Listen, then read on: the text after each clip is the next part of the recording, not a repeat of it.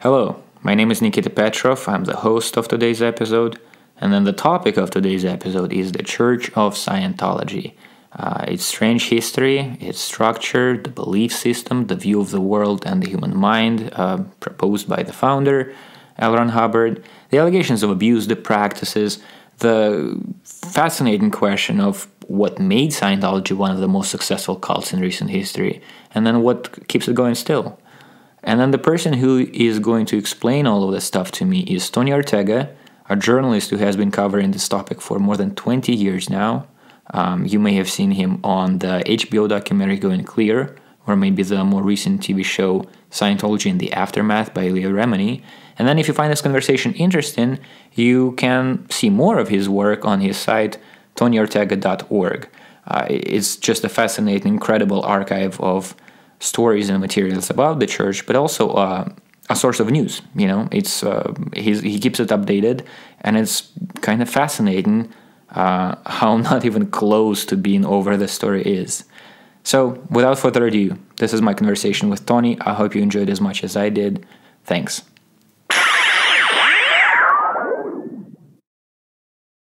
All right, Tony, welcome to the show. Thanks for having me on, Nikita. I want to congratulate you on your recent, I guess it's not an award, but like maybe a badge of honor. You got enlisted, got into the Hall of Bigots, it's called, according to the Church of Scientology. That's right. They've got a new website up with a rogues gallery of us, and I'm one of about 24 people they've selected to call religious bigots. Right. You're in a good company. And I saw that there's a little bit of competition there. So Louis Theroux, who's an author of a really good documentary, My Scientology movie, tweet that he was sad to not make it. Yeah, he was disappointed. But, you know, Alex Gibney's up there, and Lawrence Wright, and John Sweeney, and Brian Seymour, all journalists I really admire, so I'm happy to be in their company. Well, it is earned in the sense that you have done a lot of work, and you've been writing about Scientology for like more than 20 years now, right? That's right, since 1995. A lot more recently now in the last 5 years than previously, but I keep an eye on them every day at my website, and you know, there's just so much happening in Scientology now. I just try to keep on top of it. I think it's valuable to cover it as a daily news beat. So what do you think are, I mean, I'm totally with you, and I kind of fell down the rabbit hole myself. You know, first you watch one documentary, then another. And then I told you I even went to my local Scientology center here in Moscow when I ran out of documentaries to watch. But it's not, I mean, it's fascinating because there are so many different moving pieces and elements, and so many of them are kind of strange and weird. But there's also, like, why do you think this is also meaningful to cover? Why is it not just a curiosity about a small group of people stuck in it? Well, Scientology in Russia has its own issues, and I'm interested in those.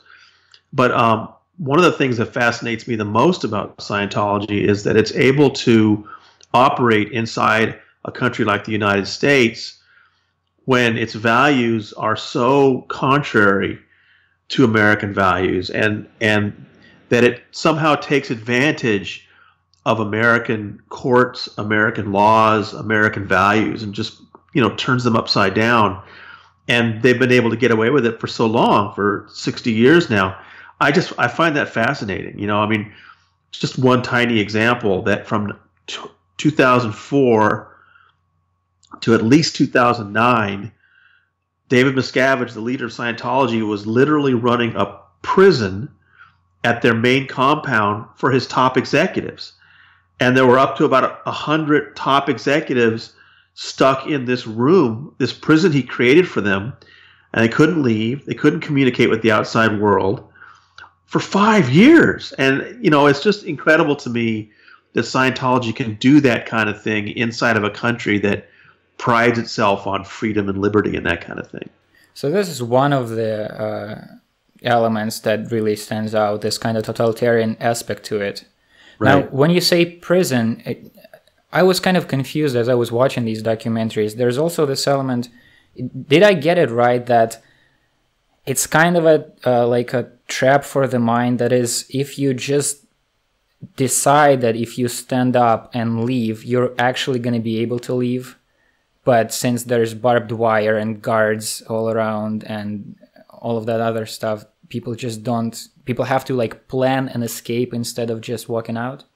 Well, it depends on what part of Scientology we're talking about. I mean, I was just mentioning that Int Base, it's called, which is this secretive compound in California. There's definitely fences there and barbed wire and 24-hour guards. And the people who have made it out of there, like Ron Miscavige, father of the leader of the church, Mark and Claire Headley, John Brousseau, the people that have left all tell us that they had to literally escape. They had to plan out their escape very carefully. They had to use very sophisticated and complex, ways of getting away. And I have no doubt that there are people still there today who are not entirely there of their own will. But one of the complex things about a group like this is that, as experts will tell you, the bars are really inside your head. And this is what makes it complex for law enforcement. I mean, the FBI came very close to raiding that base in the summer of 2010. But, one of the things that made it difficult for them was that they could raid that base, open up that prison I was talking about called the Hole, and tell the prisoners, okay, you're free to leave. And they might say, no, we're here of our own will. And that's a real risk. That's really bad for law enforcement, which is why they don't raid the base. It's difficult because it's so much about the human mind and human conditioning and what sort of requirements Scientology makes of its people. It's really fascinating, I think. So listen, we kind of jumped into the thick of it with the prisons and everything, but you're right that it's the prison itself is largely about the human mind, but also Scientology itself. It doesn't start with the totalitarian aspect. It doesn't start with the weird beliefs about space aliens, which I really want to get to, because I think that's sometimes also kind of glanced over as just a curiosity. I think there's more to it. But there are many of these fascinating elements, but both historically, as like how Scientology developed, and from a point of view of somebody who might stop by a local center, it doesn't start with any of that. It starts with the figure of the founder and this book that he wrote in 1950, I guess it was published, The Dianetics. So let's start at the beginning. Who was L. Ron Hubbard in 1950, and how did he get to writing that book? L. Ron Hubbard is a very fascinating guy. There's no question, lived a very adventurous life. They would say about him that he lived enough for 12 men, and in some ways that was true. He had been a pulp fiction writer. He was served in the Navy in World War II. As a teenager, he traveled in places like Asia, and he'd done a lot of interesting things. And then in 1950, he turned away from science fiction, which was one thing he was most well known for, and wrote this book in which he claimed he was the first person in history to finally understand the human mind. And he claimed that his discovery was so major, literally the first line in the book is that Dianetics was on a par with the discovery of fire. And what he claimed was that he had learned that the human mind actually has two halves. One half called the analytical side, which is this perfectly recording computer, but we're never able to take advantage of it because we have this other half called the reactive mind, which stores all of our traumas. And things that happened to you as a child, some traumatic incident, what happens is later as an adult, something happens around you that re-stimulates that earlier memory. And it can cause you a lot of pain and problems, and you don't even know why. And so what Hubbard proposed was going back, just talking with another person called an auditor to try to remember what those early incidents were, discover what those traumatic memories are, he called them engrams, and then remove them by simply talking about them. In other words, it's another version of psychoanalysis, right. but he didn't call it that. But, it's the same thing. You go back and you talk about your childhood. You talk about what difficult things you went. What made Dianetics so unusual was that Hubbard was saying that this was a real thing, that this reactive mind was something he had discovered, that this was a science. but that the most powerful traumatic memories that you have stored up, you acquired in the womb as a fetus.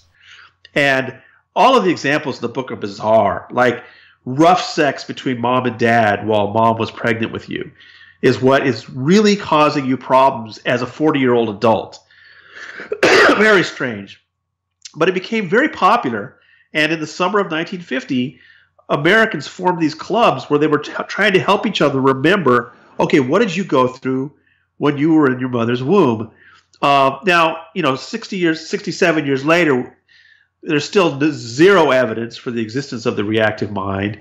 There's no evidence that the human mind works this way. But at the time, it was very popular, and that's where things got started. It changed a lot, though, in a couple of years because, first of all, after some early popularity, it all kind of went crashing down. Hubbard went bankrupt. He even lost the use of the word Dianetics in court. And so he regrouped, he restarted things over in 1952 in Phoenix, and this new thing he called Scientology. Now, the difference between Dianetics and Scientology is, in Dianetics, you're trying to remember what you went through as a fetus in the womb. In Scientology, you're trying to remember the engrams, traumatic memories from previous lives. Mm-hmm. It's a very big difference, and not everybody that liked Dianetics, early on, were willing to go with him on that because, again, he had advertised it as a science, and going into past lives didn't sound like science to some people, right? But that's the big difference, and that's what Scientology is you're trying to remember things that happened to you thousands of years ago, millions of years ago, billions of years ago. And by 1952, he had also acquired this device that they call an e-meter that's supposed to help you confirm those memories. So in a session of auditing, you're trying to remember some terrible thing that happened to you 10 million years ago on another planet. And what the auditor is doing is watching how the needle moves on the e-meter to help you figure out, okay, yeah, that really happened. That's a real memory. That's a very powerful suggestion for somebody. I've talked to Scientologists that have left, and they now realize that they were just dreaming this all up and there was no reality to it. But when you're really into Scientology and you've been doing it for years, and the auditor is telling you that the needle's moving properly, it can really convince you that you're remembering actual things from 10 million years ago. I've done an auditing session as this part of my anthropological, excursion, and it is kind of spooky and kind of weird. I mean, mine was fine and kind of lighthearted, and I even got the sense that the lady that was being the auditor, she approached it as kind of like with a chuckle. She's like, we're gonna do some weird things now. I'm gonna snap my fingers, the whole business. But even without the e-meter, just because you have to remember things, you have to start adding details to the story. So how the auditing works is you go over this traumatic experience. In my case, I just remembered, like, she asked for the earliest stressful memory, so I remembered when I didn't want to eat the food that people gave me in the kindergarten. So there was no real weight to it. But, you tell the story once, she goes, okay, now start over. You tell the story again, and then you have to add more and more details that I don't remember. My whole memory of that incident is there was some food that I didn't like at the table, right? But you have to add details to it, and I didn't do it with an e-meter actually, but they have this thing, they call it a file clerk. So she addresses a part of my psyche that knows how things went down. And so I'm imagining, I have to imagine more things, so I'm coming up with more details. And when I say, seriously, I'm making this up right now. I have no idea what actually happened. She's like, okay, I understand that. Let's ask the file clerk. And she asked the Hello? Oh, you froze for a second. Do you hear me okay now? Yeah, I think we're back now. Okay. And so you go through this and you add more and more elements to it. And by the end of it, I know I made all of this up. But that doesn't help even me, myself. Now, when I think back to that memory, my memory has changed because I've talked about it for an hour. And all of these details that I came up with are now there in my head. Now, if that was, not a harmless childhood food incident, I actually went there because I was depressed, because something, and I did have a traumatic childhood. And I talked through it so many times, and I came up with this new narrative. And they don't stop until you start like laughing about it, right? You're supposed to get cheerful about the incident. Yeah, and this you really hit on a key component of Scientology, and that is repetition. They will ask you the same thing over and over and over and over, and they're trying to draw out of you, like you said, details that aren't even there, and you will fill in those gaps. And it does produce a hypnotic state, and this is something that Scientologists will angrily dispute, because there's no question, according to Hubbard's friends, that he was a stage hypnotist. He was one of these hypnotists that put people up and do an act with them, and he was very, very good at it. So that's before Dianetics, right? Before Dianetics, he was known for being a really effective stage hypnotist. And if you look at how auditing works with this constant repetition, experts will tell you this is to create hypnotism, and that's definitely what Scientology is about. But Hubbard had a slogan. He said that what we're doing isn't hypnotism. Hypnotism puts people to sleep. What we're doing is waking people up. Right. That's what he was saying Scientology was. But really, it is putting you into kind of a mild trance state, and it's through so much repetition. They ask you the same. I remember, you're talking about the low-level introductory things, right? But it's the same at the highest levels. There's a thing called superpower they do now that's relatively new, and it's not on the bridge, but it's a separate thing. And the bridge you're referring to this sort of path or a hierarchy of levels or states. The bridge is the bridge is the regimen of courses and auditing levels that take you through your whole journey of Scientology, from your $50 initial course up to the very top of the bridge. You're talking $800 an hour for auditing, and near the top of the bridge, there's this thing called superpower, and I talked to a former top technical person in Scientology about it, and he gave me one example. The superpower is made up of several different, what they call rundowns. And we talked about one rundown in particular, which will cost you I'm saving you $10,000, Nikita, by revealing this to you. What you get for this $10,000 price is, it's called the Bright Think Rundown. And you sit with your auditor, and the auditor asks you a question. And that question is, where do you feel safe? And you're supposed to come up with a response. And like you said earlier, the question is asked again, and this time you've got to come up with, you got to keep coming up with details. That's all it is the question, where do you feel safe? Asked over and over and over. And I couldn't believe it. I said, that's worth $10,000, really? And the person I was talking to about that said, well, Tony, if you answer that question 300 times, you'll be amazed at some of the things you come up with. I mean, that's hypnotism. That's trance state. That's what it's trying to, or produce things like you said that aren't even real. That you're just trying to fill the gap. But that's what Scientology is. And I guess if that's closer to the end of that bridge, that means that by that time you have received all of those pieces of secret knowledge pertaining to your actual nature, and we'll get to that in a second about that. So there are all of these. Yeah, go ahead. Let me make an important point. You bring up an interesting point. You're right. It is similar. So you're doing something. You gave a very good description of what the initial kind of auditing was like, and I just gave you a sense of what some of the high level. And you can see that there's a continuity, that they're fairly simple. Well, here's what happens along the way is that you're asked to do something called Keeping Scientology Working, KSW. It's a very important policy.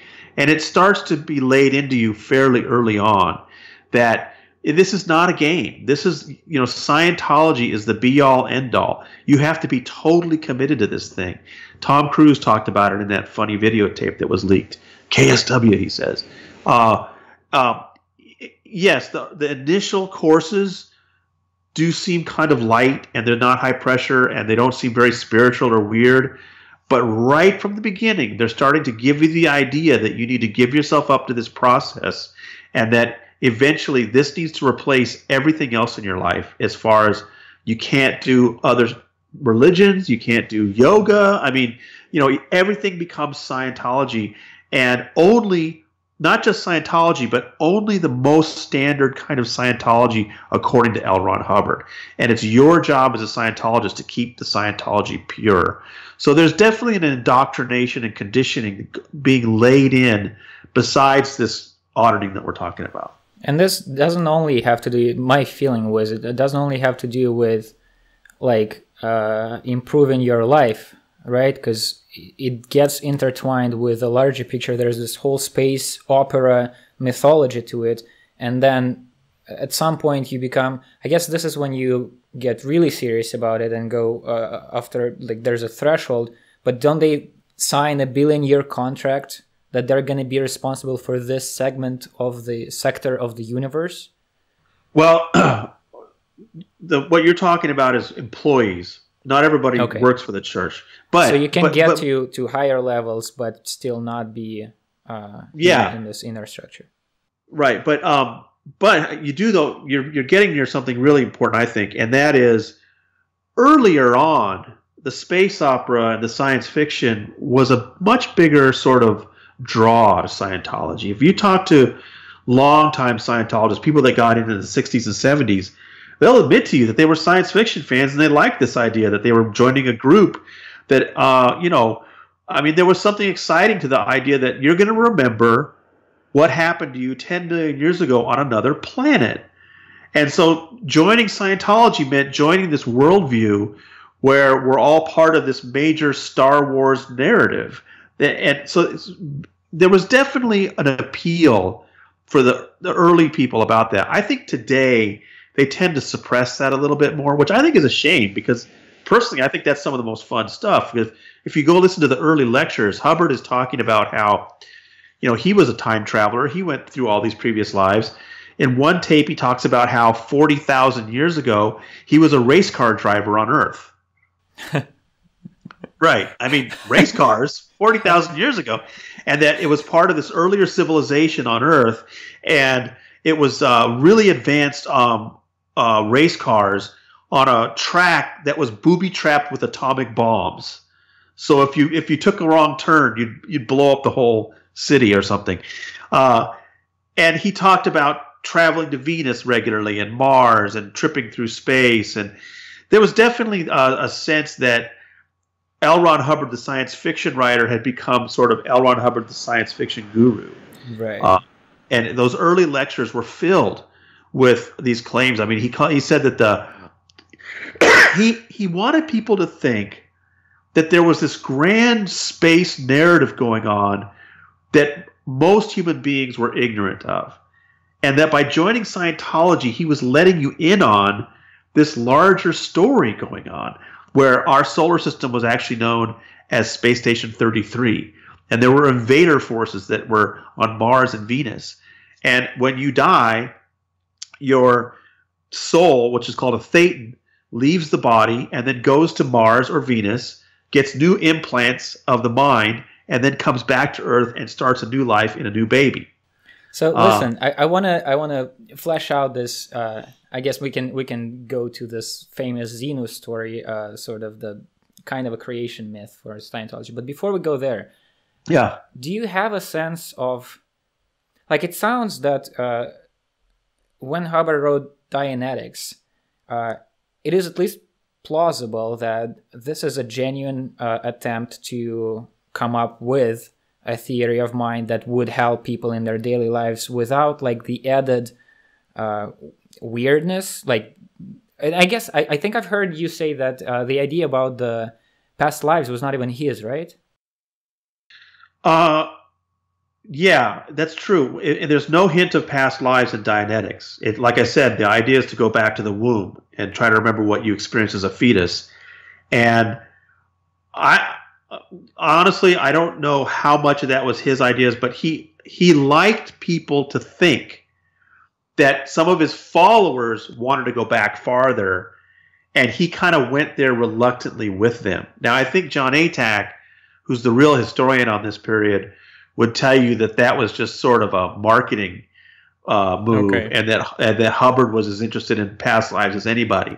But at least publicly, he wanted people to think that it was his followers who were demanding that they Right. go farther into past lives.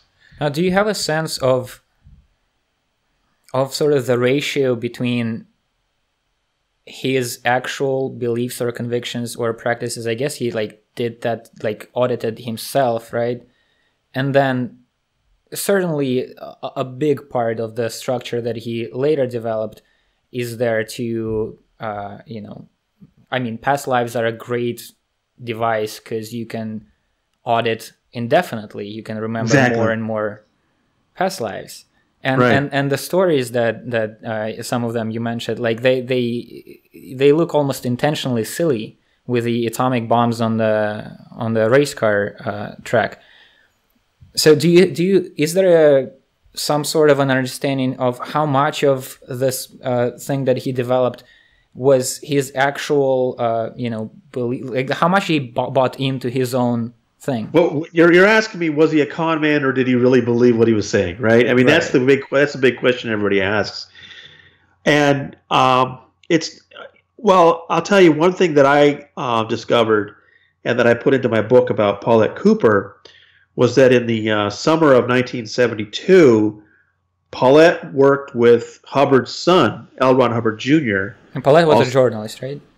Paulette Cooper was a journalist. She was one of the first people to write a book about Scientology, which came out in June 1971. And the following year, 1972, she spent the summer working with L. Ron Hubbard Jr., who also went by the name Nibs, was his nickname. And the thing about Nibs is he would be sort of with his dad and in his father's favor, and then he would break away and say bad things about his dad, and back and forth and back and forth. So in the summer of 72, he was out of Scientology. He wanted to expose his dad. And so Paulette worked with him for a few months to put together this really well done 60-page piece of writing where it's Nib's version of watching Scientology develop with his dad. And he really characterized his father as a very self-conscious, hypnotic con man that was really, had found a way to convince people that he had all these secrets and would impart them to you and was taking advantage of people. However, what he also pointed out was that it was so successful that over time he began to believe his own creation. And I think there's no question about that, especially Lawrence Wright makes the point, if he was just a con man, he would have left with all the money. I mean, there was so much money, and he ended up just leaving it to the church, right? $500 million when he died. He left to the Church of Scientology and only gave his children like $10,000 each, right? And the other thing that some of us point to is at the very end of his life, he was still auditing himself. He was still trying to chase away these invisible entities and stuff. Auditing himself is doing auditing like on himself or auditing other people? At the top levels of the bridge, you learn what's called solo auditing. And you start auditing, you learn how to audit yourself, Okay, but only so at he the didn't very do top. And he was auditing himself, and he was trying to chase away what they're called these body thetans, which we'll talk about Xenu, and we'll get into that. But so I think based on what Lawrence Wright said, based on what Nibs told Paulette, I think that there's probably some truth to that he may have started out knowing that he was turning a parlor trick into a lucrative business, but that he started to believe his own hype. He started to believe his own myths about himself, that he really was this great scientist who had brought this, new discovery to to the world. But he had some early problems early on One of which is, I mean, the nature of a science. If this really was a science, and the reason I stress that is if you look at the first book, Dianetics, the subtitle of Dianetics is The Modern Science of Mental Health. He sold this as a science at first. Well, the nature of science is that if a person makes a discovery, and it's an actual true discovery, then another scientist can discover it for themselves and replicate those results. That's the nature of science. Science is not owned by one person, right? So people would, get into Dianetics, and they'd say, this really is a good science. I like how it's helping my mind. I don't need Hubbard. I'm going to go make my own discoveries about it. Well, that drove him crazy. He hated that. And the cynic would say it's because he's losing that income, right? And so after this, developing this, Dianetics and Scientology in the early 50s, in the later 50s and in the 60s, a lot of his time was spent writing all these policies and rules and control to try to keep people from leaving, to keep people from taking out the materials. And Scientology becomes obsessive about what they call ethics, which I think is just a euphemism for control. So that's what Scientology really becomes in the 60s. And also, the other thing to keep in mind is that from the beginning, the goal everyone was chasing at that time was something called clear. As you erase those negative, in your case, you had that memory of the food when you were a child. And so the point was talk about it, talk about it, talk about it, talk about it. And what happens is whatever was painful about it goes away because you've talked about it so much. And that's a real phenomenon. I'm not, that's not original to L. Ron Hubbard, but that's a real phenomenon. Other therapists use that as a way to help you deal with something, is if you talk about it so much, the pain goes away. Well, Hubbard's theory was that as you were doing that, you were actually erasing that half of your mind called the reactive mind. And if you could completely erase it, you became clear. Then you would only have your analytical side of your mind. It's a perfectly reporting computer. Your IQ would go up. You'd have total energy. You'd have perfect recall. You'd be impervious to sickness. Basically, he was promising superhuman abilities. And so by the mid-60s, he started declaring people clear. They had reached that plateau. So what does he do next? He puts things beyond that. He moves the goalposts, and he puts new levels that he calls OT, or operating thetan. So it wasn't enough to reach clear. Now, the Scientologist would tell you that he's made new discoveries. Yeah. Again, the cynic would say, well, how do you charge money if they've finished clear, right? You got to put other things out there to spend money on. So he had to come up with what are in these operating thetan levels. And it's OT3 that is the most famous. And this he came up with in I believe it was 1967, 68. At that point, he was running Scientology from a ship, and they were docked in the Canary Islands. And that had to do with like getting to the neutral waters so that the government doesn't get to them, right? He had to leave the United States because they were, when I said that, impervious to disease, right? They're making health claims. Well, back then, not so much today, but back then the U.S. government took that kind of thing very seriously, and he got investigated. So he left the United States. Sorry, he went to England from 59 to 66, had huge success there, but then the English government started investigating him. So in 67, he decided to take Scientology to sea. And so from 67 to 75, 8 years, he ran Scientology from a ship, a little group of 3 ships, but he was on one ship called the Apollo. And it was on that ship in 1968, I think, where he came up with this OT3 level that's so famous. And did you want to? Yeah, so that is the level where you learn about this Xeno story and the space opera and cosmic drama unfolding in the background. I just wanted to preface. I want you to tell the story, but I wanted to preface it with. It is important that the context in which one receives that story is important, right? So you're in Scientology for some time now. You've spent a lot of, not just money, but also time and effort doing these auditing sessions.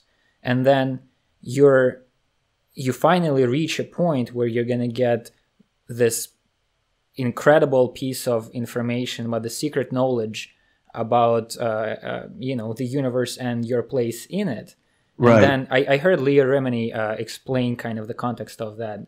She went there. Her mother was a higher level than her. And her mother was there because she was so excited to see her daughter receive this information. Yes. And you're in a room. There's a suitcase with the secret knowledge attached to your body because it's so important. There's some person who's revealing this to you. You're like given this piece of information.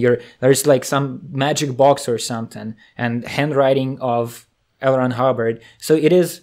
I almost feel like talking about motivation of Hubbard, whether he's a con man or a believer. I think there is a third sort of option there. I mean, he was a writer. There is something exciting for him. There was something exciting to him about writing stories, making up stories to begin with. Well, you're really up in your game if instead of inventing stories for pulp fiction, you're inventing realities for people to live in, right? If you're in Scientology, you buy into this story. That's not just something you read in the book. Then you now have to live with it, and now you have to, when the next auditing session comes, that's going to become part of your practice. Well, he was a showman too. I mean, he was definitely an entertainer, and he knew how to produce an effect.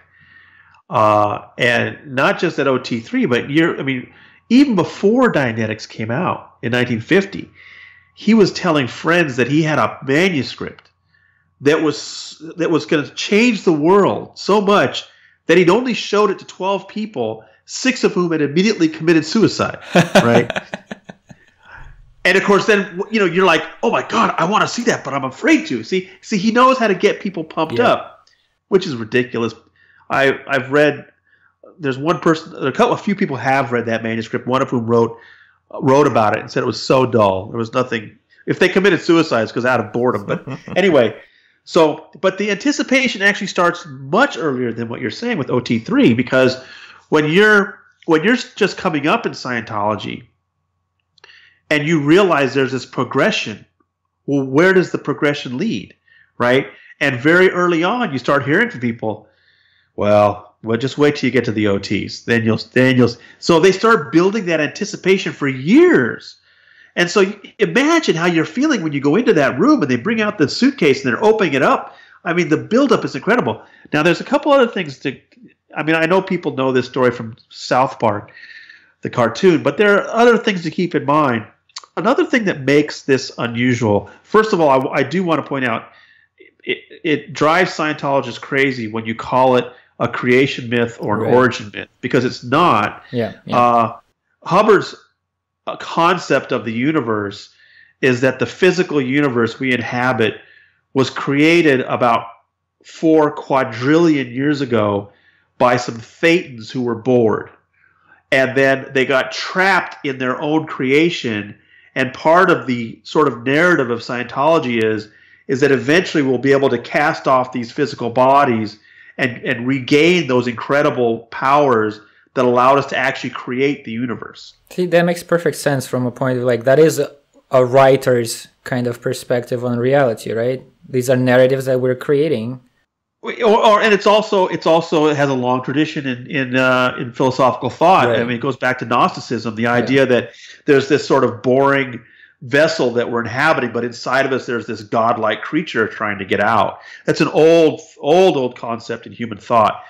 So that's going on. But there's another reason why OT3 and the Xenu story is remarkable to Scientologists.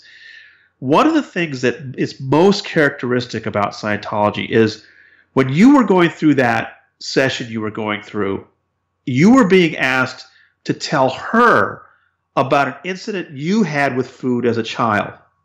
She wasn't telling you what she went through, right? You were being asked. This is a key concept, and one of the things I think people need to understand if they're struggling with the idea of what is the appeal of Scientology. One of the main appeals of Scientology is it's all about you. From your first day to your 10th year, every single auditing session is, tell me what you remember about yourself. Tell me what you are feeling about yourself. And some people love that, right? It's compare that to say something like, Christianity or Judaism or Islam, where you're in a group with other people that you like, and that's fine. But you're being told about things that happened 800 years ago or 2,000 years ago to somebody else. They're not asking you about you. You're in fact, you're supposed to give yourself up to this larger story, right? But in Scientology, it's all about you. And it's actually a rule that the auditor cannot correct you, cannot tell you anything. All they can do is ask you questions. They can't say, no, you got that wrong. That's not what happened. No. That's like one of the worst things an auditor can do. It's called invalidation. An auditor can never invalidate a pre-clear, a student. And so when you learn the framework about the cosmic drama, you then Hubbard all along has been talking about some sort of things going on in the universe and that kind of thing, but it's not part of your auditing, right? This is why OT3 is so shocking to people, because whether you're going through the grades or clear or OT1 or 2, again, you're still being asked to remember things that happened to you, what's going on with you. OT3, you sit down, and here's this handwritten material from Hubbard, and he's telling you that 75 million years ago, which sounds like a long time, but now that we remember that it's a 4 quadrillion long, it's not really that far back in Scientology terms. 75 million years ago, this galactic overlord named Xenu ruled 76 planets, and he had an overpopulation problem, and so he brought these trillions of beings, or billions, I don't remember the number, to the Earth, which was then called Tigiak, blew these people up, captured their souls, brainwashed them basically with these mental images, and then left them on Earth to inhabit animals that then went through evolution and eventually became human beings. And so now there's two shocking things to that to a Scientologist. First of all, for the first time in your entire Scientology career, they're not asking you what you remember about 75 million years ago. They're telling you what happened 75 million years ago, and that this happened to you, and that the Thetan inside of you went through this, and he's helping you remember it. This is shocking to Scientologists. They've never had Hubbard tell them what to remember. Second of all, as a result of that genocide, all of these unattached, invisible souls that have been brought here are attached to you. And it turns out you're not just a solitary creature, but you have hundreds and thousands of unseen souls called body thetans that are inside of you, hovering around you, that are part of you. And that's not good, because, you've been spending the last 7 years of your life trying to get rid of all these bad memories from your past, right? Well, now you have to get rid of all the bad memories from all these creatures that are attached to you. When you start to think about how much auditing that's going to take and how much money that's going to take, people panic.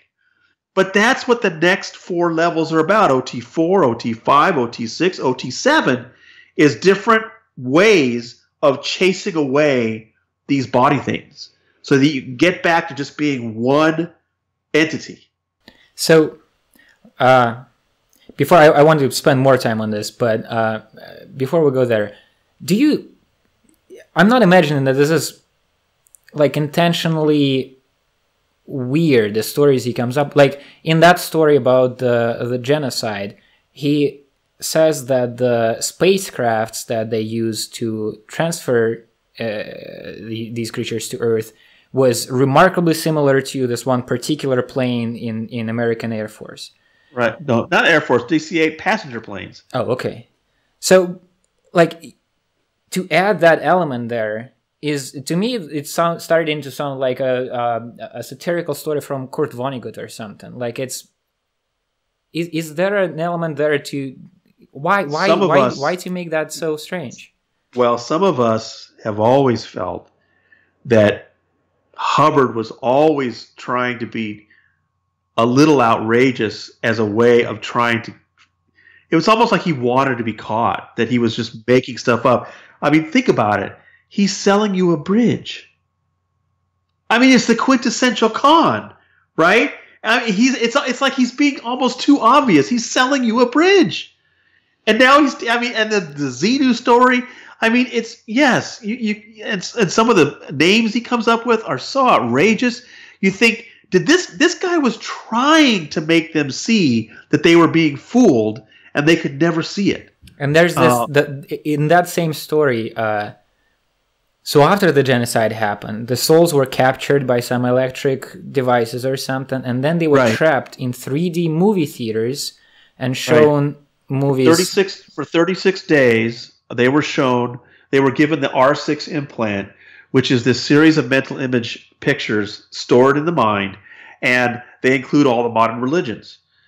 So when Hubbard says that, what he's saying is that Jesus, Buddha, Muhammad are all constructs artificially placed in our minds by Xenu, the galactic overlord. But there's like a recursion here happening. You're sitting in a room being, I mean, in my cases, this is not probably true for like the 60s and the 70s, but in my case, it was additionally ironic because all of this introductory stuff in a modern Scientology center is done through, they have a movie theater.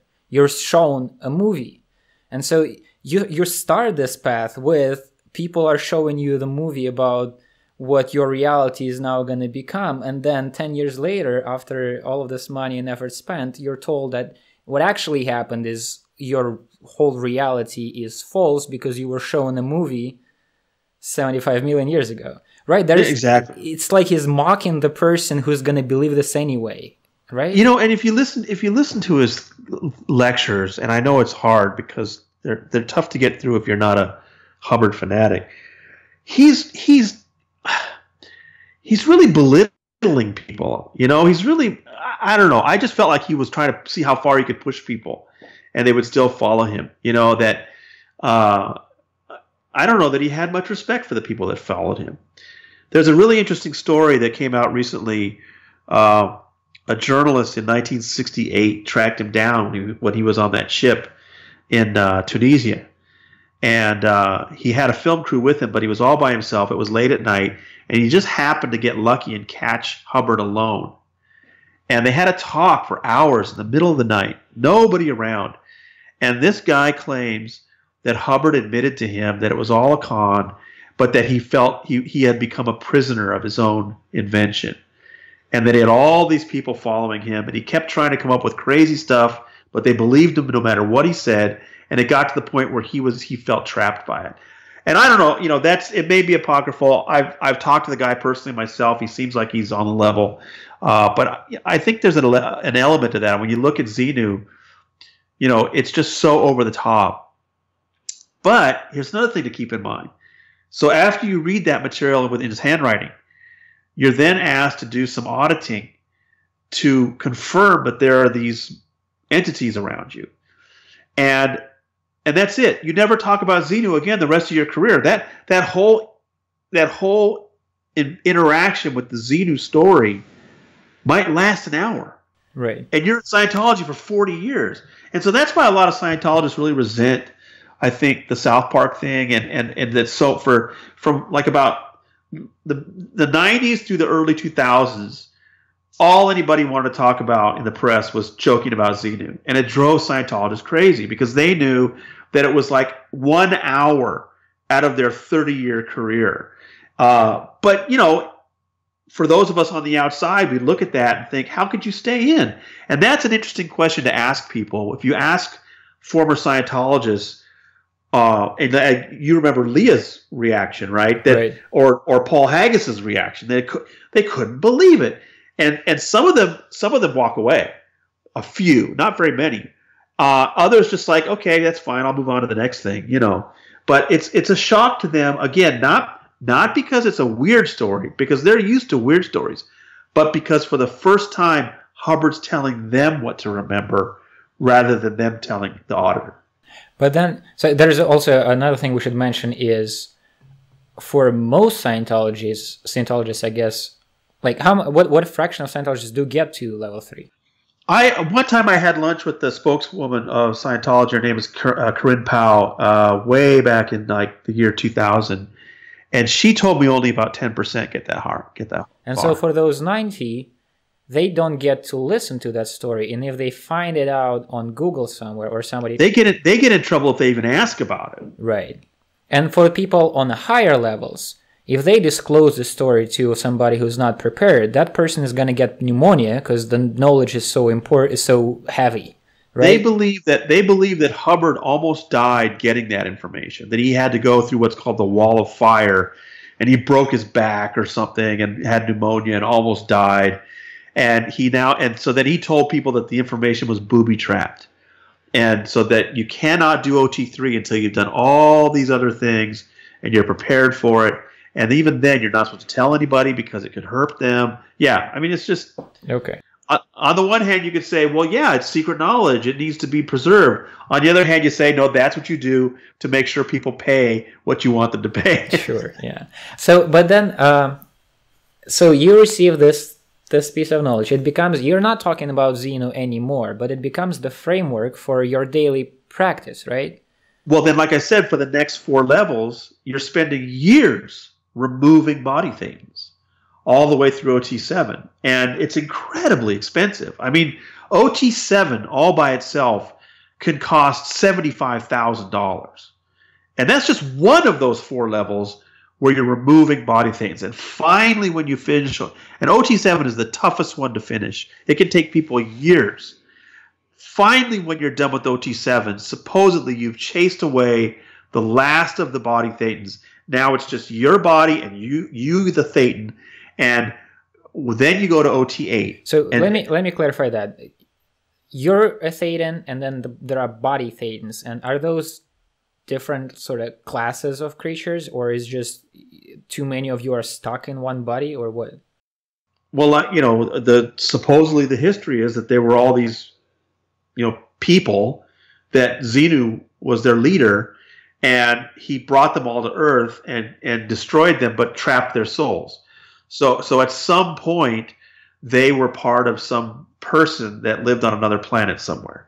And but what happens was when he released them on Earth after the implants, the movies, 75 million years ago, there were no human beings on Earth, right? So they had to attach themselves to other creatures and live with them through evolution. And so that's why they talk about a clam stage, for example. He actually has a book called The History of Man, where he talks about how your thetan at one point was living inside a clam, and that there's a way of knowing that today by the way your jaw works. I'm serious. I'm telling you, you have to read this book. It's one of the weirdest books of all time. And that's why some of the critics of Scientology started a website called Operation Clambake, and why some people will refer to Scientologists as clams. Okay. So, but then, so the reason I'm trying to figure this out is, again, I heard Leah say though, I'm not sure how, like she kind of said it in passing, but she said that at the end of this thing, at OT8, you are kind of told that you're not, or maybe you've cleared off all of these body thetans or whatever, but you end up with you're just you. So I'm trying to get the idea of who you are in this whole system of belief. Right. The ultimate goal is to become an operating thetan, which means that you can leave your body at will, and you can be what's called exterior with full perception, which means you're not only free of your body and can go wherever you want, but that you have all of your senses working. You can affect matter with your mind. And they have these magazines where they basically tell these ghost stories to get people pumped up for it. I'll never forget one person claimed she left her body in California, traveled to Indiana, performed surgery on somebody, and then came back to California and got back into her body. So this is the dream of Scientologists. But there's another reason why you want to become an operating thetan. And this really is the ultimate goal of Scientology. And look, only a certain percentage make this high. Not even all Scientologists realize this big picture. I have come to realize. But I actually listen, to Hubbard's lectures and his books and look at what he's saying. What Hubbard was talking about was that there are these, what he called invader forces, who are currently on the planets Mars and Venus, and they're at war with each other, and they're sort of like keeping an eye on us here on Earth. When your body dies and your thetan is released, one of them is going to grab you. They're then going to implant you with false memories so that you completely forgot who you were this past lifetime, send you back to Earth, you start life in a baby, and you basically start all over again, which means you're going to have to join Scientology at some point again, go through the whole thing. I mean, this is not dissimilar to like a Buddhist or Hinduist version of, with different language and different narrative. Right, you're not going to inhabit an animal or something. You're going to be another human being, but you have to start over again. You have forgotten everything, and you're going to get a new reactive mind. You're going to lose sight of the fact that you're billions of years old. So what Hubbard was trying to do was not only remove the reactive mind and become clear, but then become an operating thetan through OT8 so powerful that when this body dies, the invader forces on Mars and Venus won't be able to touch you. And then you could go directly into a new body remembering who you were and still remembering your billions and billions of years of existence. That's the ultimate goal, according to Hubbard, is then you really become a part about the thetan and its history rather than this particular body, see? And that's when you can exert godlike powers. You've defeated the invader forces. You can go lifetime to lifetime without being erased. You become this godlike creature. That's the ultimate goal of Scientology and the operating thetan levels. The problem is, in 67 years, they've never exhibited any of these powers. Sure. Can you tell me about this last level? So I read on your site, you have there's a whole segment on your site called Up the Bridge, where you go through this whole hierarchy of levels. And I haven't read all of it, but the last one really stood out for me because there's this controversial, again, material written by Hubbard about a new meta-narrative that includes Jesus and Buddha and the Antichrist. So can you tell me about that? What is revealed there? So like I said, Hubbard came up with OT3 in 68, and generally the rest of the OTs after that, and so this was all super secret material, and the first person that mentioned it at all was a guy named Robert Kaufman, who wrote a book in 1972. He was the first one to mention the name Xenu in print that I know of. And then in 1981, Richard Leiby, writing for the Clearwater Sun, told a little bit more of it. And then in 1990, the LA Times guys wrote a lot about it. But the way it really got out to the public was that, in a big way, was through a lawsuit that came out of the Time magazine thing in the 90s. Not important to go through all that, but basically at some point all of the OT levels were put into a court file, and it got out to the public, and it was just like, wow, this is incredible. And there was just no question that here is OT3, here's the Xenu story, 4, 5, 6, 7, but OT8, the church was saying that's not OT8, that's a hoax. And for the longest time, I think most critics agreed, and they looked at it and said, it's so ridiculous, it's got to be a hoax, right? Because in it, as you said, Hubbard reveals that he's the Antichrist and the Buddha, and that, it's so strange. And everyone said it was a hoax. Well, I wrote a story about a guy named George White who talked about going on OT8 when it was very first offered. They were very careful about how they released these levels. Some of them didn't even come out until Hubbard was dead, including OT8. They finally released OT8 in the May 1988, 2 years after Hubbard had died. and only when they had bought this private cruise ship called the Freewinds. And to this day, the only place you could get OT8 is on the ship. So the summer of '88, George White was among the first few hundred people who went to the ship to get that. And he tells me, no question, that what he was given on the ship, and he has his certificate to prove it, which I posted online, with the date and the number and everything, no question that what he was given on the ship was that crazy document where Hubbard talks about, he makes casts some aspersions on Jesus. He reveals that he's the Antichrist. He says that the phrase that stood out to me is he's saying that the Jesus that we know, the image of Jesus that we know, is typical macabre, or whatever the name of the Marcab PR. This is like what these aliens do all the time with their stories. And George said that's what they gave, but they only did it for a few months. They realized it was a disaster. Miscavige got rid of it and replaced it with something else that's more generic today. But that, George is a real thoughtful guy, and he's written a book about it. And he just says it was like the ultimate prank by Hubbard, that you had gotten through all of this sort of what you thought was sort of this high level philosophy, and Scientologists think of themselves as being very superior to the rest of us, and that you're doing this, and then at the end he kind of plays this trick on you, like, no, I'm the Antichrist, this is all, turns out the biblical story is true after all. But I had the opposite reaction. I thought that the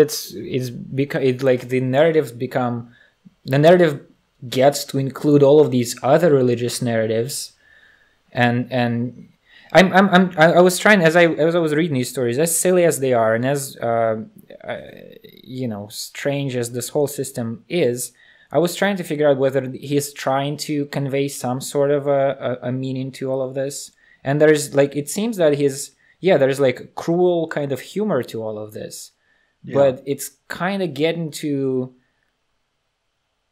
maybe try to get people to realize how not only all of these narratives that he invented, they lived in for all of these years, are just narratives, but also you can now create your own narratives. Like that's the nature of reality is we're coming up with stories, and we always live in a story that is not entirely true. Am I putting too much here, or? No, I can see that. I think that Scientology does encourage you to sort of, make yourself the hero of your own space opera to a certain extent, definitely.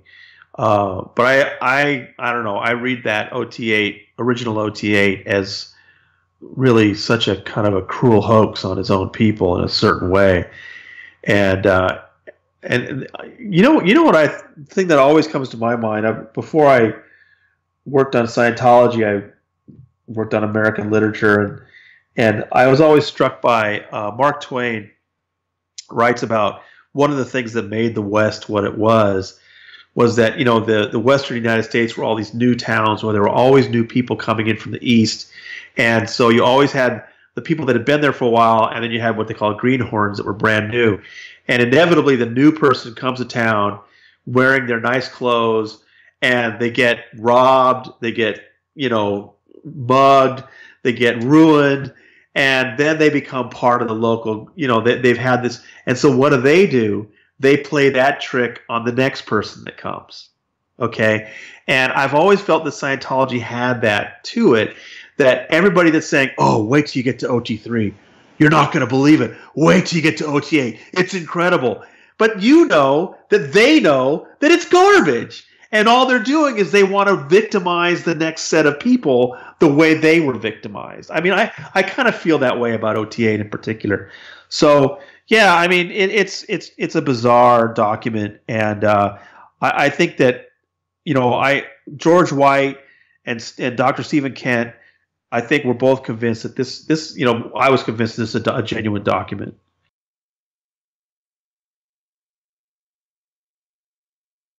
So let us change the dimension of this whole story that we're talking about.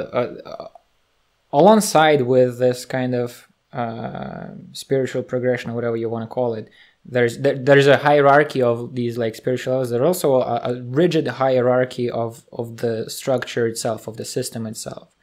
Yeah, let's get back to what you had asked me about the billion-year contract. So there are various populations in Scientology, the largest of which are called publics. These are people that are paying these money to go through these classes. They're incredibly expensive, but they don't work for Scientology. They tend to target people with a lot of money. They tend to be white people, middle class, upper middle class, and they have to. I mean, I've asked them. I said, how do you go to Flag and do 2 months of a course and keep a job?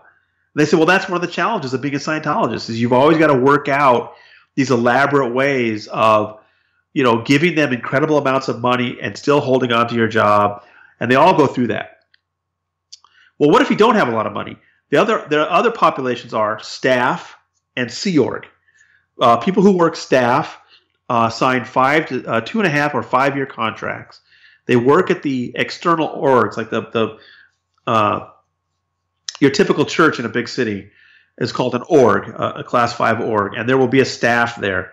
These are people that work. They get paid like minimum wage, so not a lot of money, but they might room together to save money. They might have a second job. But they're very dedicated people. They do, like I said, sign 2.5 year to 5 year contracts. But then there are people who join the Sea Organization, the Sea Org. The name comes from the original group of people that were on the ships with him. They were called the Sea Org, and then when it transferred to land, they continue to call it Sea Org. They continue to have naval ranks. They continue to have naval uniforms. They have the uniform. They salute each other. There are golden medals involved. Everybody is sir. Yeah. Everybody is sir, whether it's a man or a woman, it's sir, sir. And you sign a billion-year contract. You have to give up what are called life histories, where you talk about every single thing in your life, every sexual encounter, every embarrassing secret. It's all written down, and they own you, man. I mean, it's 16-hour days. It's 100. There's an interesting court case going on in Los Angeles right now. We got some documents out of it. This woman, Laura DiCrescenzo, she signed her billion-year contract when she was 12 years old. And as a 12-year-old, she was working 90 hours a week and 7 days a week. And some weeks they don't get paid at all. The most you'll ever get paid in the Sea Org is $50. But typically you'll get paid something in between. And then when she turned 13, they moved her to the adult schedule of 112 hours a week. So that can't be legal, right? Well, but they call them ministers. And so they get around labor laws by saying it's religious work. Now, she wasn't doing any religious work. She was working files. But they call her a minister. They get around labor laws. They get around child labor laws. I mean, they're working 13-year-olds 112 hours a week for pennies an hour. So it's all, because this is also a thing that constantly confuses me as I hear more and more stories. Like, there are so many elements to it that you kind of go, well, how is this still happening? And is it mostly through this religious sort of angle that they evade confrontation with the law? Yeah, I mean, no question. I mean, there's a California couple that a few years ago filed a fraud lawsuit against Church of Scientology, claimed that they were lied to about the way their money was taken, and the judge wouldn't consider it because he said, "Look, they're protected by the First Amendment, and you signed a contract that you have to do their internal arbitration. I can't touch it because I can't get inside the workings of a church." And so, I mean, this protects them from criminal charges. And they're working children around the clock. And it makes it really difficult for law enforcement to do anything about it because those First Amendment religious protections are so strong. Okay, so let's talk about how this thing works. So I was kind of surprised by, everybody brings up that it sounds, some of the structure sounds very much like the early Communist Party or something like that. There are these knowledge reports that people write on each other. There's a snitching culture. It's a snitching culture, right? It's snitching. It's an interrogation culture, right?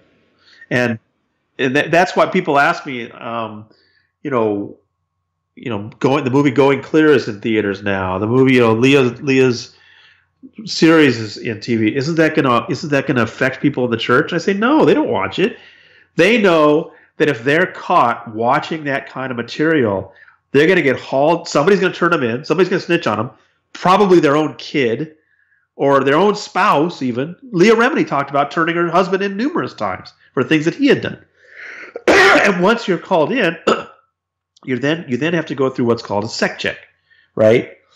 And especially if you're an upper level person, a sec check means security check, and it's an interrogation. And security checks are done in what's called an intensive.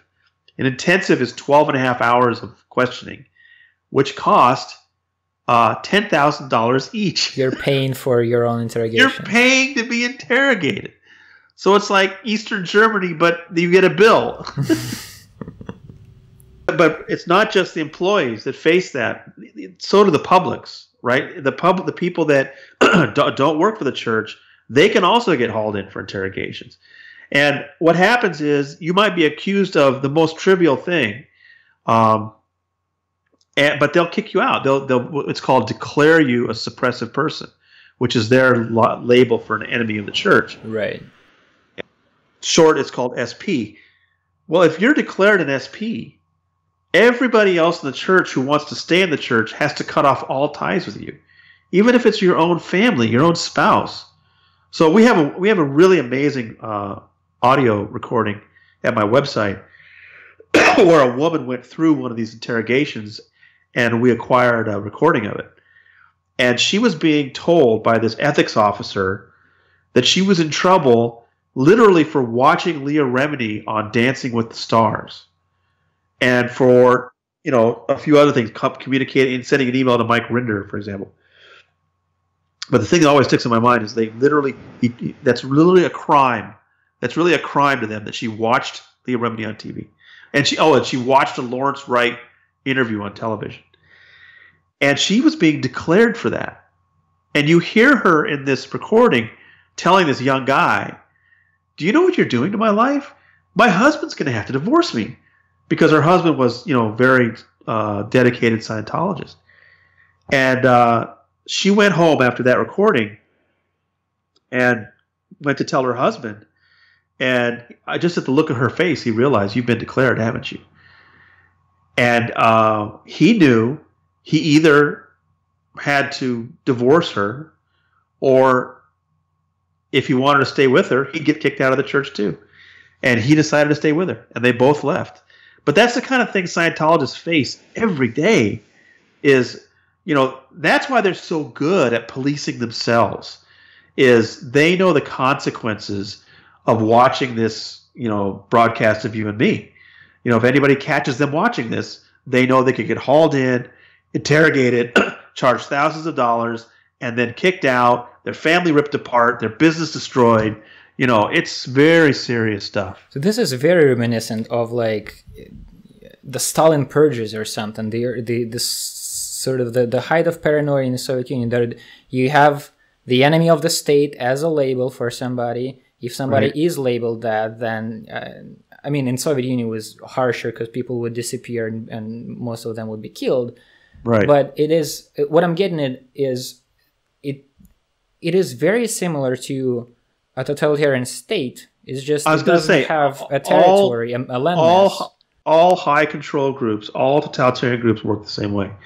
If you look at some of these other really, intense groups that are accused of this kind of thing, they all have the same ways of recruiting people, ways of conditioning people, ways of indoctrinating people, ways of disciplining people, splitting up families, hiding information from people, scaring the crap out of them, destroying them.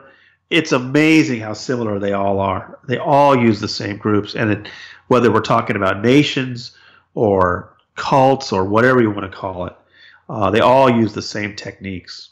One of the things that kind of stuck with me as a feeling as I left that the church in Moscow, I was talking to a friend and we both agreed that there is you can see how somebody being, if the circumstances were slightly different, or if I was slightly different, if I was not as skeptical as I am, or whatever, you can see getting drawn into this. And then the trippy kind of thing is, like, we ordinarily, we like, there are all of these structures in the world. There are governments, there are churches, there are businesses, there are corporations. There's always some sort of a power game going on in all of them.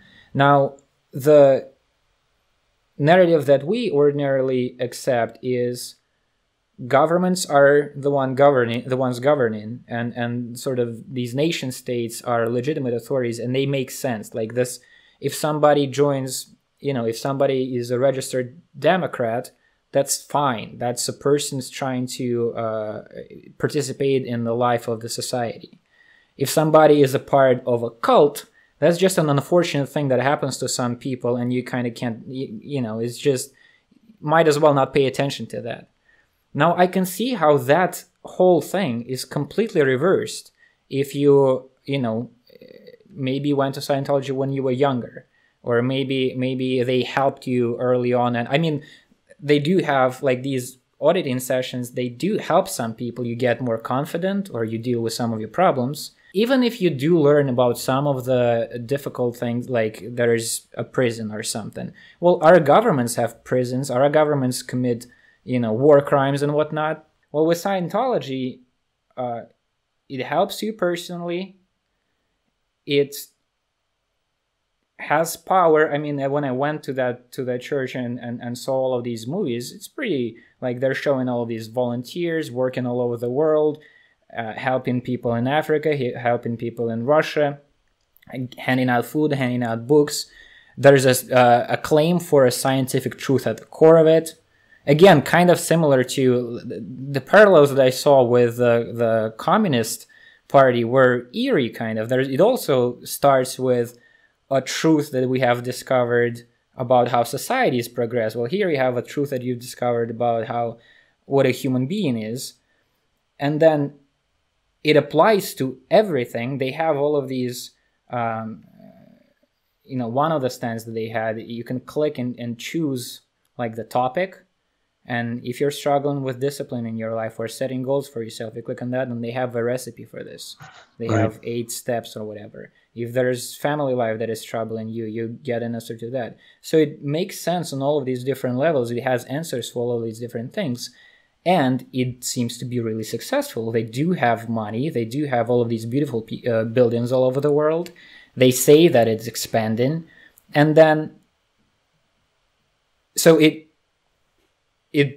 is helpful to you. It is doing all of these beautiful things all over the world. It does have power. People refer to the president of America as the most powerful person in the world, but Obama couldn't close Gitmo year after year and kept promising it, right? So there's the amount of power we ascribe to these different institutions depends on the interpretation of events. And if you're in Scientology, you can see it as both powerful and useful. And then if somebody joins a political party, well, that is just unfortunate. Some people get into this politics thing, right? And just get sucked in. Like the picture can be completely reversed, and other organizations might seem like cults, while Scientology would seem like the one worthwhile thing to do. Well, I think what makes Scientology so hard to break out of for some people is that they buy into that idea that there's this certitude to it, that, like when you said, you have a particular problem, they give you this check sheet. Well, I think you and I probably both agree that when you have a certain problem, there are certain suggestions for how to take care of it, but that doesn't mean that it's like the only way to do so. But Scientology offers this idea: if you just follow this check sheet, take this course, pay this fee, your whole life is going to be great. I don't think life works that way, but for some people that's very reassuring. And then as you get into it more, you start buying into this idea that actually Scientology has all the answers to everything. And that the problem is the other people are all deluded, degraded beings that can't see what a bad situation they're in. And so you become part of this exclusive club. You start to feel superior. This is why they love the movie The Matrix, is they love the idea of, waking up and realizing how awful things really are, and everybody's just walking around in a dream. They're like, that's Scientology. We are the only ones that know what's really going on. There are many groups like that, thinking that they are the ones woken up. Exactly. Well, once you buy into that idea, it's a very powerful idea. Then, when somebody says, oh, you're in a cult, you're an idiot, how could you do these things? It just reinforces to you that they don't get it. They're not part of our group. They're the problem. We know what we're doing. And so Paul Haggis explains that in Going Clear, that actually in some ways the criticism, the press, all works to reinforce people's belief in Scientology. That's what I always have people come to me and they say, Tony, how can people believe this stuff? How can they really, keep following these? I said, you got to understand that they have bought into an idea, just like you and I have bought into certain ideas that Absolutely. Probably we should be shaken out of, but we can't, But these are ideas that take over their lives completely, and then they become so easily manipulated to split up families and separate parents from children. It's really not a good thing. And another thing, Paul Haggis pointed out in the movie was, at first, those first few levels when you're starting to communicate better and you get some, relief from some of these traumas, it does feel like it's helping you. Well, the mistake people make is thinking that it's something Hubbard discovered that's helping them, when it's not. These are just basic psychological processes that other practices use of, lessening the trauma of early memories and stuff like that. But these Scientologists ascribe everything to Hubbard. And then, as Paul was saying, the higher up you go, the less effective it gets. But then you're bought in. And it's like, okay, now by the time you're at OT3, it's so crazy. And, they're not gaining confidence anymore. They're just trying to not get in trouble at that point. Don't get interrogated, because that's just going to cost you another $4,000 worth of interrogation. And it becomes terrifying. And ultimately, they all leave. There's still a hardcore people left. But, we're seeing people coming out now that were in Scientology for 30 and 40 years. And ultimately just realize they just can't do it anymore. Was there a significant change when Hubbard died and David Miscavige took reins? Not a significant change right at first, because Hubbard had been gone for years in hiding. And he had been running things behind the scenes. So when Miscavige took over after Hubbard's death in January '86, it went pretty much the way it had for a while. Obviously, for those people around Miscavige, life changed very quickly. You can talk to people like Lois Riesdorf, who were close to Miscavige at that time, and he was pushing people out of the way and all that. But for your average public Scientologist, I don't think things changed that much. But it's really kind of amazing that they kept going, because most groups like this, I think, have a difficult time surviving the founder. And you have to give Miscavige some credit that he did keep it going. And they were very, very fortunate that just a couple of months after Hubbard died, Tom Cruise started.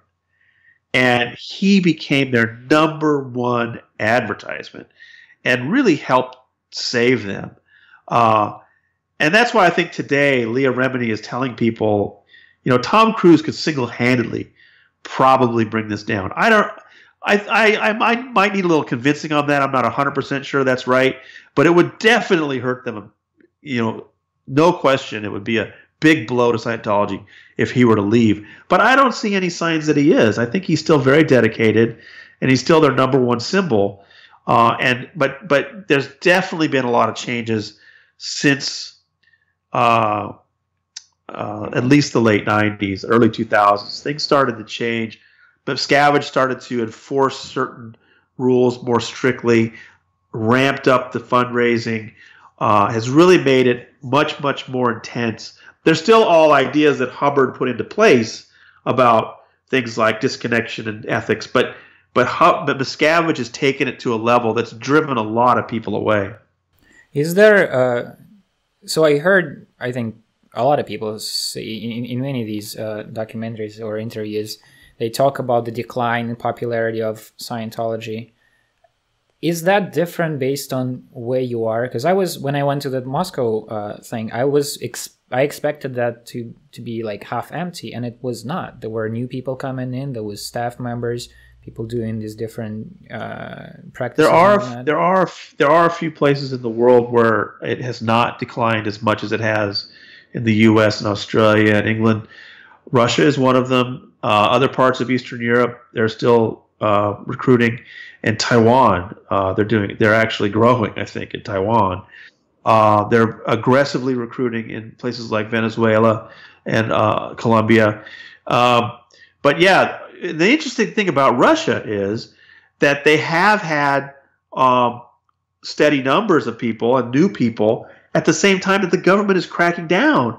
I mean, that Moscow facility has been raided, I don't know, 6 times or something like that. That was a confusing element to me, because when I Googled Scientology Moscow, the first page of Google results is how Scientology is no more, but all of these stories are a few years old, and the building is right there, and it has a beautiful sign and everything.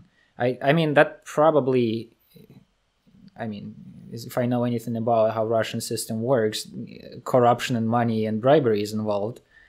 But they're not a religion in Russia. They are considered a destructive cult officially. So I guess different territories have different challenges for a group like that. No, it's an interesting story in Russia right now because all these raids have happened, not just in Moscow, but some of the other cities, and but it's not going away. I think part of it, and you can tell me if I'm wrong, but I think part of the appeal in Russia is that it's associated with the United States, yep. and that things that are American have a kind of appeal of their own. Yeah, and I think both association with the United States and when you go into that, I also imagined, now it's less of an appeal, but if you imagine stopping by that same building, and I imagine it probably was as pretty as it is now because the church had more money probably at that time. As the situation within the country is getting worse or is just not improving, and you stepping into this, people are dressed up very professionally, and the staff is, these auditing sessions and drills are probably doing something because they look very professional. They stare you in the eyes. You get this general feeling of this thing seems to be working for whoever is on the inside. And then, you can get... I saw actually when I was getting my American visa, in the line there were 2 girls who were going to America through Scientology. They had the little pins and the little contracts to show... They're probably going to Florida. Ambassador.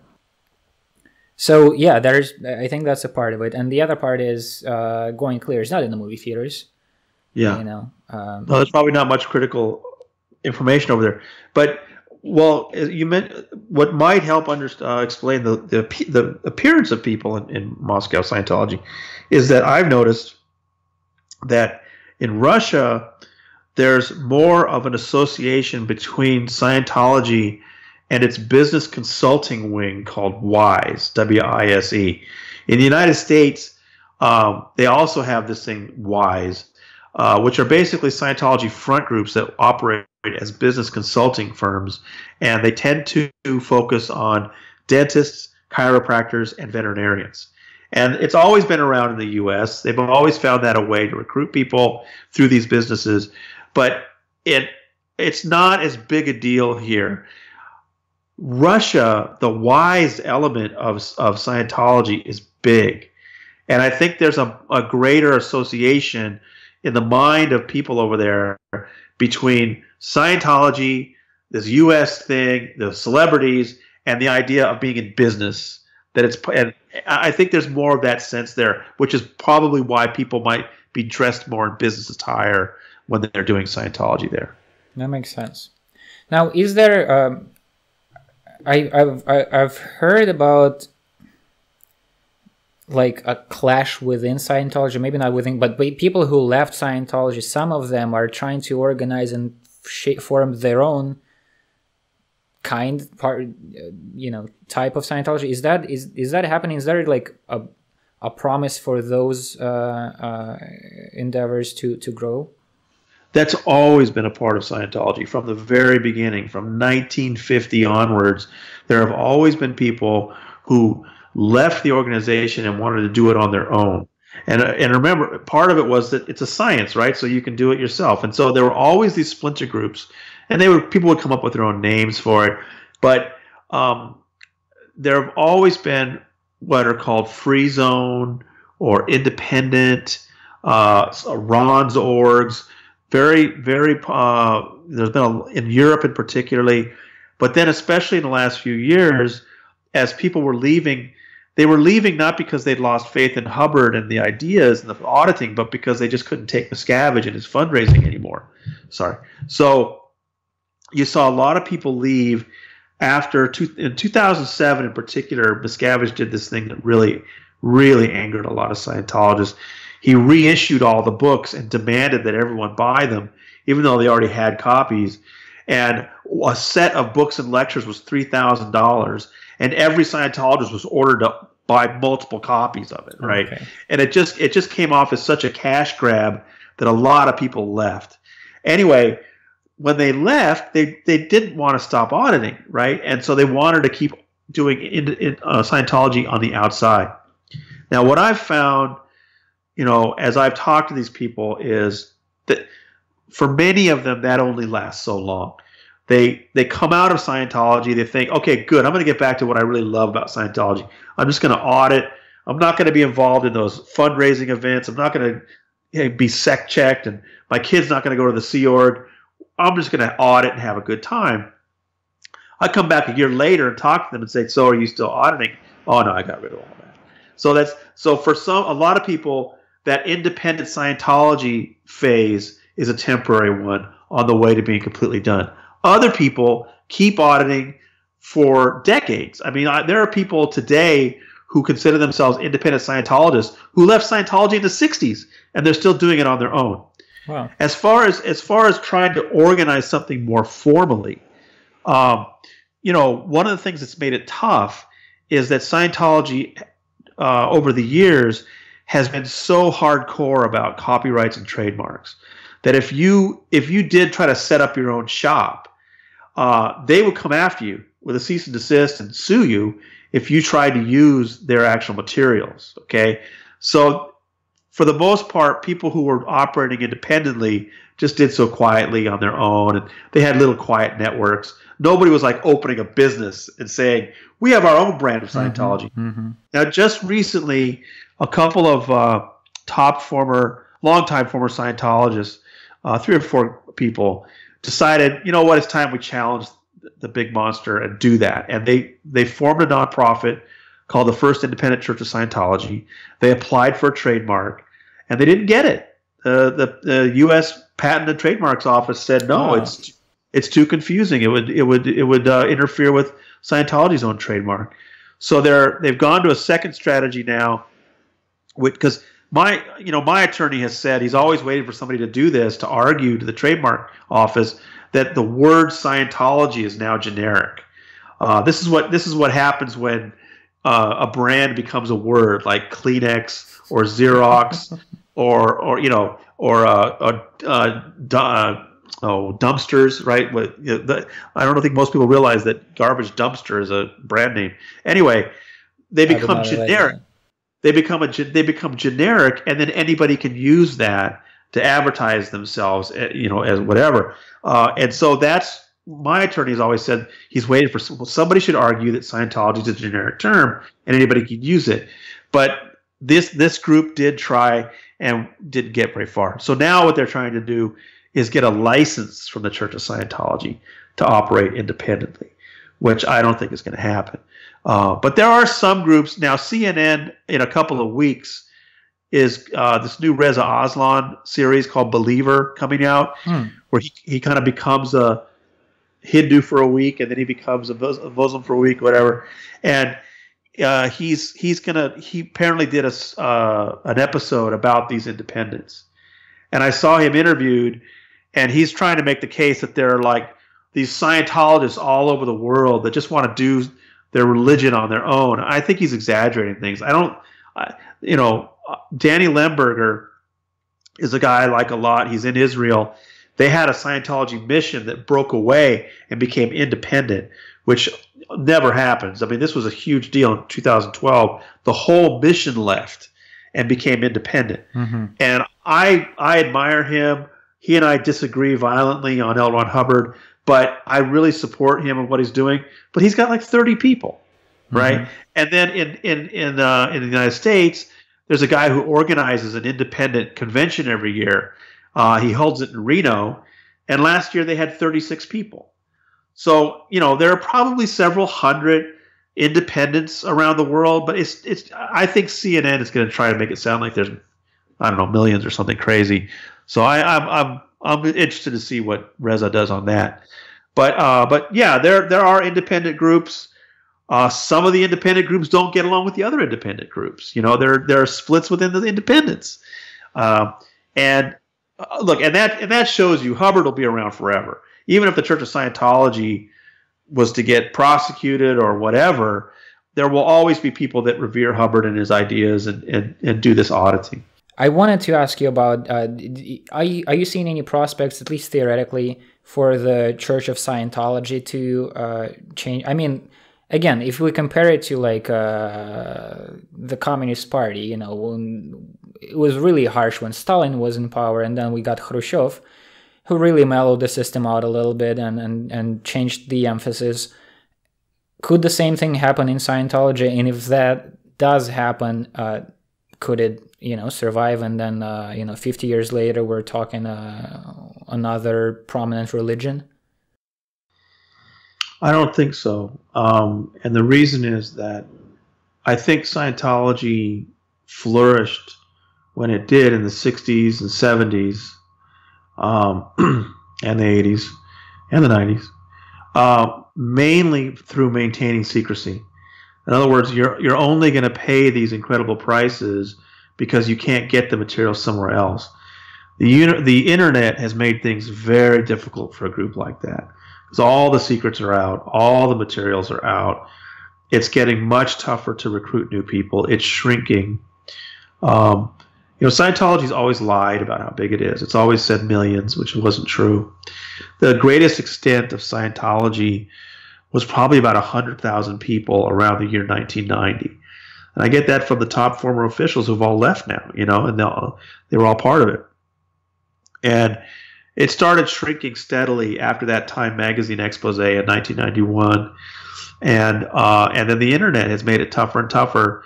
By the time that Jefferson Hawkins and Marty Rathbun and Mike Rinder were out in late 2000s, they were estimating 40,000 total. And now the most recent upper-level management person to leave is a guy named Paul Burkhart, and I wrote a couple stories about him. And he was working at the Hollywood Guarantee Building on Hollywood Boulevard and had daily access to the reports from every org in the world. And I said, what do you estimate as the current worldwide membership? And he said less than 20,000. Wow. So I think this thing is, as Larry Wright said, Scientology is heading for a day of reckoning. And I think it's going to continue to be tough for them to recruit people. I think more and more governments are going to be interested in these stories of abuse of young people. And I don't really see a sort of peaceful transfer of power. I mean, I hate to predict. I don't know what's going to happen. But David Miscavige, just like Hubbard did not groom a successor. He wrote a document that appeared to anoint Pat and Annie Broker as possibly his successors, but it was very vague. He really didn't set up a mechanism for somebody taking over. And so Miscavige filled that vacuum, right? He just took over. And he's not grooming anybody to take over for him. So between governments getting more interested, more and more former members willing to sue, more exposure on the internet and in the media, I just don't see Scientology somehow swinging things back towards growth. But who knows? I mean, this is part of why I do what I do, is I really don't know where it's going, and I'm just interested in reporting whatever does happen. Well, you're doing an amazing job, and I'm sure like this conversation is going to give me a break for some time, but I'm sure I'll be checking out your website and then following the story. It's just so many different things intertwined into this one fascinating story that can go so many different directions. And I mean, there are still, even if it's, 20,000 people, there are still people kind of caught up in that thing, and a lot of these stories are pretty heartbreaking. That's still 3,000 or 4,000 hardcore Sea Org members around the world making sure the thing keeps working. So, those people are not. You see, now it's getting down to the size where it's just really hardcore people only, and they're not going to walk away. So, I don't know what's going to happen. It's really fascinating, but along the way, families are getting ripped apart. Right. Lives are getting ruined. Young people are growing up in this thing and find themselves just really struggling with it as adults. So there's a reason it's being exposed, and a very good reason. And I think that, governments should be taking a hard look at this group. All right. Well, let's wait for that. Thank you so much for this. This was fascinating, and I really enjoyed the conversation. And thank you for doing the important work. Great questions, Nikita. I really enjoyed it. Thank you. Okay. Take care.